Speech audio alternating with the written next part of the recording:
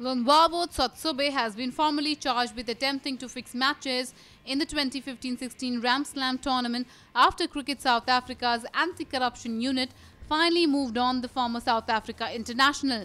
On Monday, a CSA release confirmed that Tsotsobe had been charged with, among others, 4 major offences, including contriving to fix or otherwise improperly influence matches. Under the anti-corruption code, Tsotsobe will have 14 days to respond to the charges. CSA confirmed that Tsotsobe has now been provisionally suspended from any involvement in cricket.